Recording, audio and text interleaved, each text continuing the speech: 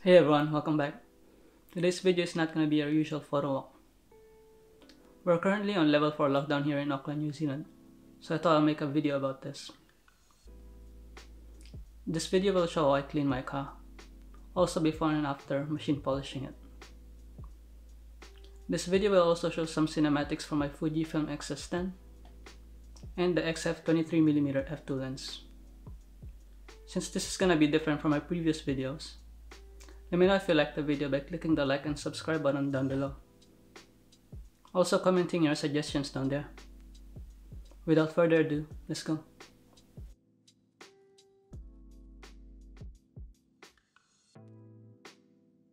I actually started by spraying the wheels with wheel cleaner and brushed it with the same car wash on a different bucket.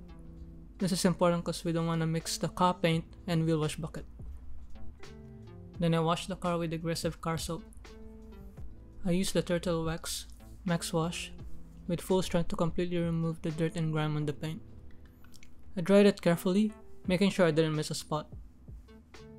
I didn't clay it since I've done it recently. I would suggest to clay it if you haven't done it before.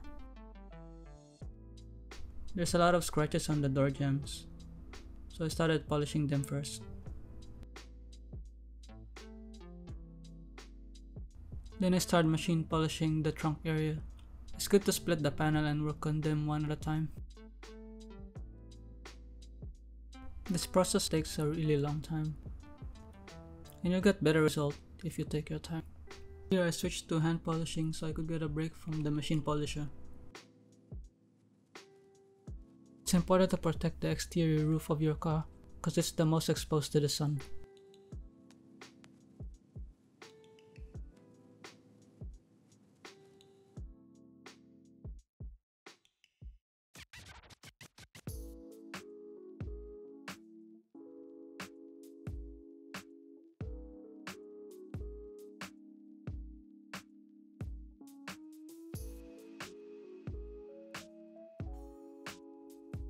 I finished it with a coat of Turtle Wax ceramic coating, and I plan to layer another coat after 24 hours.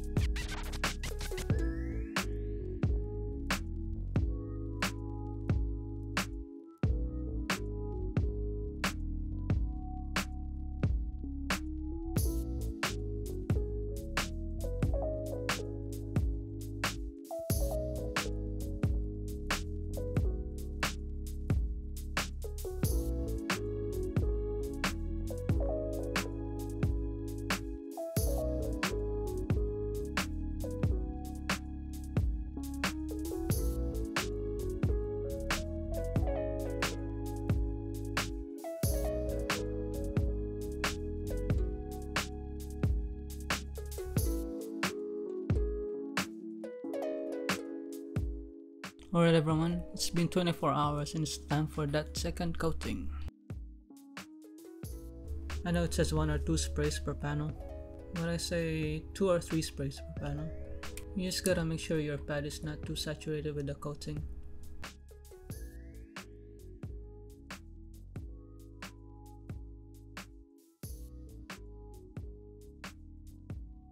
I like using the microfiber pad because it makes it easier to spread the product evenly.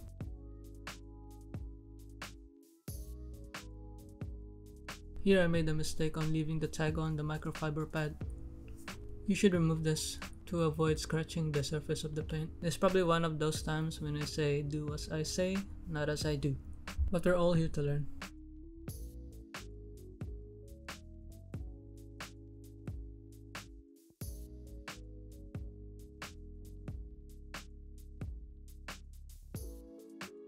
When you're spreading the product, you don't need any pressure. You just have to focus on spreading the product evenly and making sure not to miss any spot. Spreading it out with crosshatch pattern will also help. Oh, by the way, I'll also put the product information in the description down below.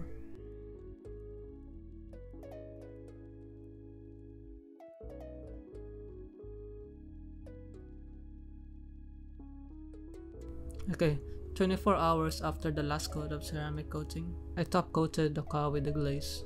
For this, I'm using the Chemical Guys Easy Cream Glaze. I feel like you need more pressure to spread out the product because it's thicker than the turtle wax spray coating. Same as the spray coating, you just want to make sure it's spread out and you don't miss a spot.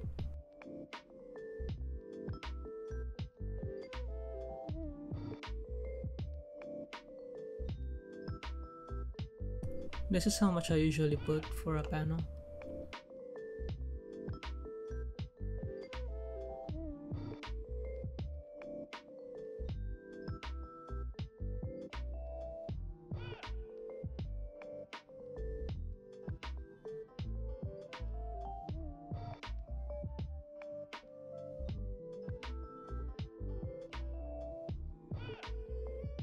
After coating the whole car, I left it for 10 to 12 minutes to cure, and then I wiped it off. This would be the result of washing, polishing, ceramic spray coating, and a coat of glaze.